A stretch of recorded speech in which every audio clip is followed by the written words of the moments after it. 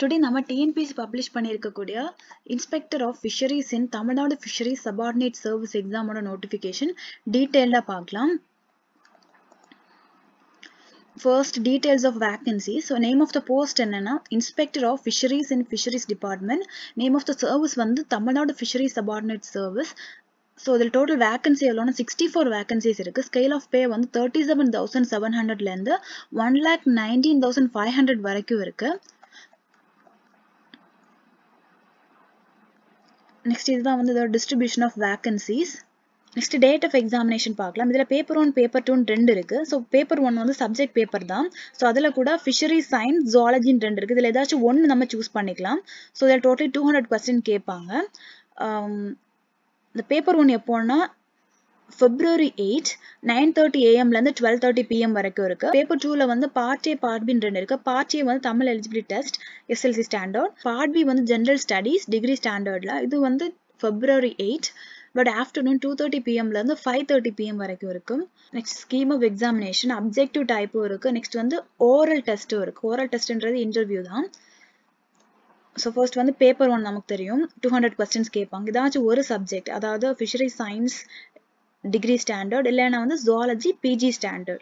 So இது வந்து 200 questions 300 மார்க்குக்கு 3 hours நடக்கும். நெக்ஸ்ட் பேப்பர் 2ல வந்து நமக்கு தெரியும் பார்ட் A பார்ட் B ரெண்டு இருக்கு. பார்ட் A வந்து Tamil eligibility test SSLC standard 100 questions இருக்கும் 150 மார்க்குக்கு. ஸோ இதுக்கு வந்து குவாலிஃபைங் மார்க், அதாவது 60 மார்க் எடுத்தா போதும், ரேங்கிங்க்கு வந்து எடுக்க மாட்டாங்க. பார்ட் பி வந்து நம்ம டிஎன்பிஎஸ்சி குரூப் 4 குரூப் 2ல இருக்கிற மாதிரி ஃபர்ஸ்ட் ஜெனரல் ஸ்டடீஸ் டிகிரி ஸ்டாண்டர்ட்ல 75 கொஸ்டின்ஸ் இருக்கும்.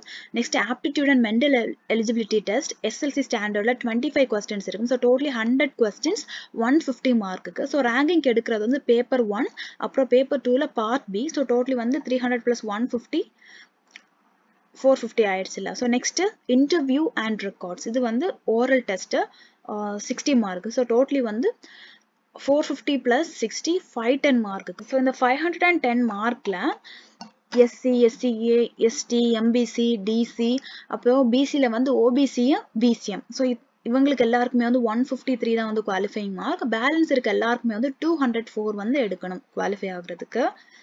நெக்ஸ்ட் சிலபஸ் பார்க்கலாம். Paper 1ல zoology PG standard totally வந்து 10 யூனிட்ஸ் இருக்கு. Next fisheries science degree standard unit 1 வந்து fish biology fish physiology and fish genetics. Next unit 2 la marine fisheries and population dynamics. Unit 3 la aquaculture, ornamental fish culture and fish diseases. Unit 4 la வந்து limnology, aquatic ecology and biodiversity, fishery oceanography, aquatic pollution, coastal zone management. Unit 5 la fisheries economic statistics, fisheries marketing and fisheries extension. அப்புறமா வந்து fishing gear. Unit 6 la வந்து fishing gear technology, fishing craft technology and navigation and seamanship.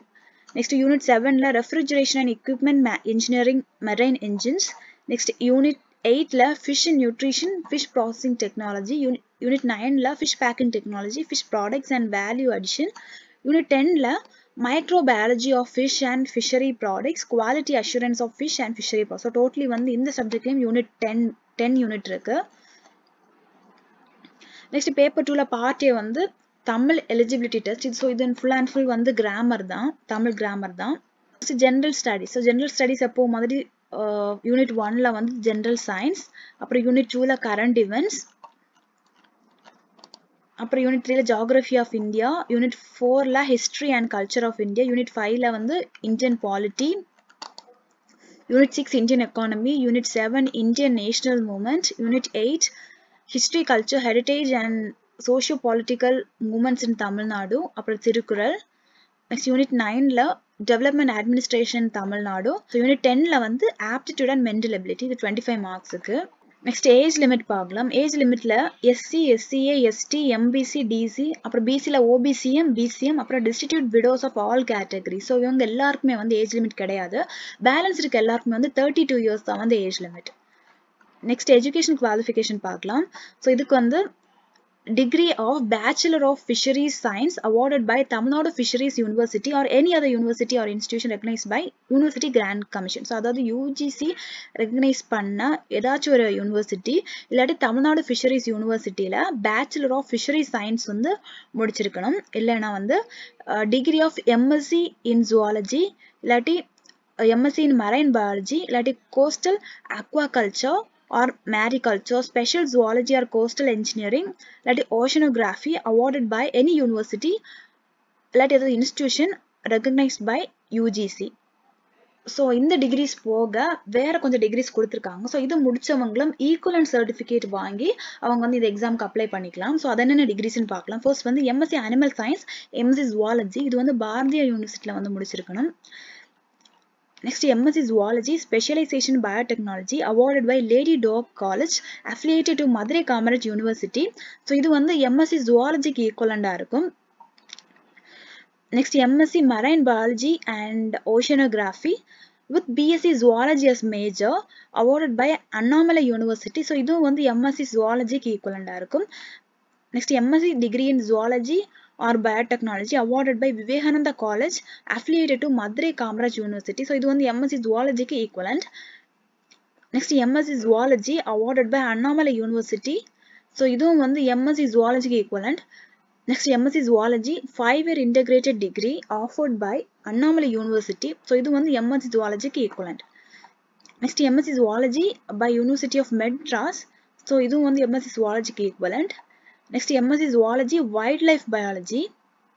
So, இது வந்து Bharatiya university award offer பண்ணது. So இது வந்து MSc Zoologyக்கு வந்து equivalent. Next, MScல Ocean Life Sciences awarded by University of Madras is equivalent to MS Marine Biology awarded by Pondicherry University.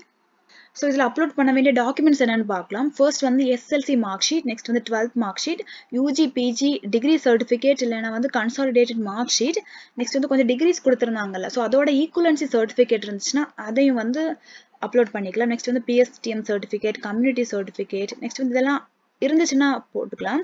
Differently able certificate, distribute widow certificate, X serviceman, transgender ID card with gender, கசடட் copy for name change, no objection certificate. Next வந்து ஏதாச்சும் criminal case பெண்டிங்ல இருந்துச்சு அப்படின்னா அவங்க மேலே தப்பு இல்லை அப்படின்ட்டு document இல்லாட்டி கோர்ட் ஆர்டரை வந்து அப்லோட் பண்ணும். இல்லாட்டி வேற ஏதாவது டாக்குமெண்ட்ஸ்னாலும் அப்லோட் பண்ணிக்கலாம். டென்டேட்டிவ் டைம்லைன் கொடுத்துருக்காங்க. ஸோ அது என்னென்னு பார்க்கலாம். ஃபர்ஸ்ட் வந்து நமக்கு தெரியும் அப்ளிகேஷன் சப்மிட் பண்ண வேண்டிய லாஸ்ட் டேட் வந்து November 12. Next application correction window வந்து November 17ல இருந்து November 19.